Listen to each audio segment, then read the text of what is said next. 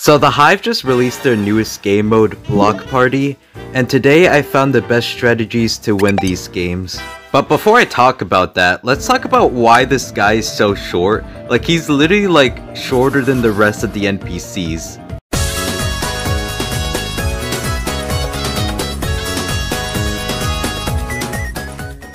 Alright, so the first thing you should do is you should raise your FOV.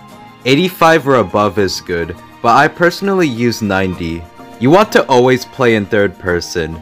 With both of this, you can see all the colors on the floor, so you know where to go when the color is chosen. While we're at it, you may as well enable colorblind mode. Or maybe, I don't know, I like pressed the large submit button down here. When I first got access to this game, I got light blue and cyan mixed up multiple times, and I thought I was just being stupid, but no.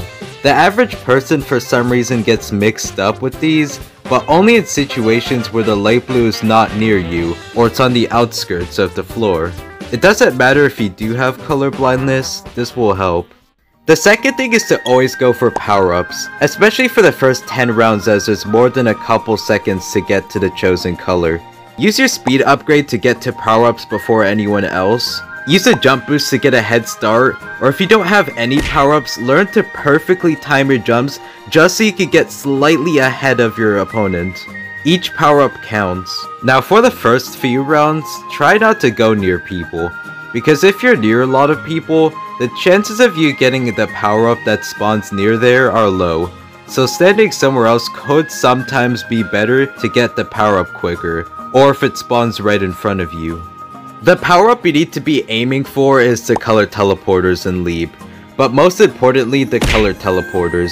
The last 8 rounds are where it gets really fast to the point where it's not humanly possible to get to the chosen color because you literally spawn across the whole map from it. So that's why color teleporters are the only way to survive this, and sometimes the leap if you're right next to it, unless you're cracked like me. Oh my goodness. Having 2 to 4 color teleporters should give you an instant win, but make sure you hold it. You don't want to wait a few seconds where it says that you can't teleport without an active round, because this is the worst feeling possible. And lastly, if you're in the later stages of the game, make sure to not go for a power-up because the color could be across the whole map from you, unless you have a color teleporter.